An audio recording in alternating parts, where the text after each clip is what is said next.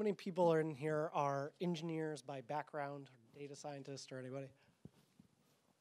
Okay, so you're very familiar with objective data, making decisions off of that. I want to tell you about a subjective belief I have that I hold very, very dearly, and it's about the future of commerce, and I believe AR is probably the biggest enabler and a complete step change in the way we can think of commerce today. So everybody talks about the killer app for AR. You just heard one, making vision possible. You've probably seen some others, including Pokemon Go. I don't think running around the park is the killer application and collecting them all, as fun as it is. I actually think commerce is the most interesting application of AR today. And why does this happen, right? You think of historically, you used to go to a market, play with whatever the object is, and then potentially in the future you got a flyer in the mail, you called in, or you mailed, or you eventually were able to click online. And eventually you had all the power to buy things at your fingertips, which is an incredible moment. But the reality is buying online kind of sucks, right? Why does the buying online kind of suck?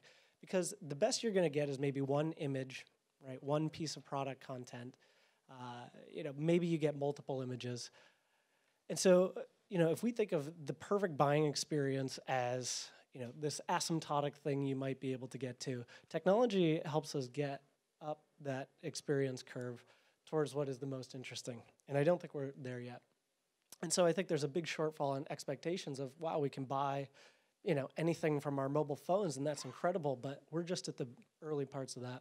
That's why I would say AR to me, as well as VR, is actually a big step change in closing that gap towards the perfect user experience. And so the belief I hold incredibly strongly is that mobile AR is really the only thing that matters. Look at this chart, and there's some great data from Tim over at DigiCapital, who's putting something on later today. If you see the little top slivers there, those are standalone VRs, console VRs, others. They're in the orders of tens of thousands. And mobile phones, you're now on the order of hundreds of millions of them out there. And so to me, I would say the only thing that matters is mobile AR. And that's why I actually think mobile commerce for AR is the killer app. I think it will be the thing that brings AR to billions and billions of people, and it'll be the first application that my grandmother will be using for AR. And so, historically we're in the world of generic commerce, and I think it becomes very, very personalized. And so, let's just talk about the current state. We talked about this. Our venture fund is active investors in companies like Salsify. This is an incredibly valuable problem. Salsify is a company that's on track to go public over the next couple of years. And what they do is a very simple thing, which is for brands, get product content to websites. That's literally what they do. So if you're a brand, you put your content to a single place, and then they can syndicate it out to Amazon and Walmart and others. And so just the minimum part is getting product content online. And best in class, I mean, truly the best in class e-commerce players today have things like, wow, another shot of the same product at a different angle, potentially a different color. And this is literally state of the art. And this increases conversion rates an incredible amount. You can literally double the size of your business in a certain period of time. So e-commerce and what the frontier looks like, there's people doing what's called cropped overlay. It's basically this ARIA sign, let's crop out the background, and you can put it in your environment. It doesn't look that great, although it's in the future.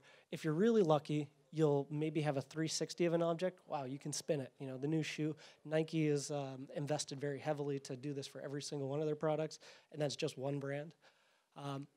If you're really, really lucky, you might actually get the 3D of the object so you can understand what is this thing.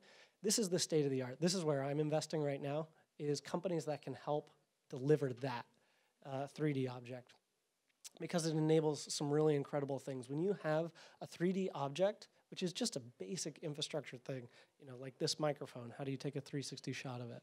You can start to do some really, really interesting things. All of you are here at AR in Commerce, but this is one example of what you can render without even downloading an app, and this is just my desk over at Underscore. But you get a much better contextual feel. The information density of this is an incredible, incredible thing, and it will completely change the way purchasing happens online. And what's the bottleneck? It's actually the 3D content, so that's where we're investing. So what you see here is how we think of it. It used to be a single picture, then you got more pictures, and now you'll get to the 3D object. And so our prediction at Underscore is that every single object you buy online, most likely the high value at the beginning, will have an AR model of itself within the next 5 years. And so we think it's a pretty exciting thing, and it's not the killer application. The killer application for commerce and AR together is putting objects in space. And so here's some examples. It's actually not color snap. This is Ray-Ban. Those glasses are not on my face. It's an interesting example. So these are really AR just rendered glasses. This is my color, This is Sephora. Actually, I had a bet I wouldn't put that in there, but I did. So this to me is a perfect example. It's a company out of Toronto called Modiface.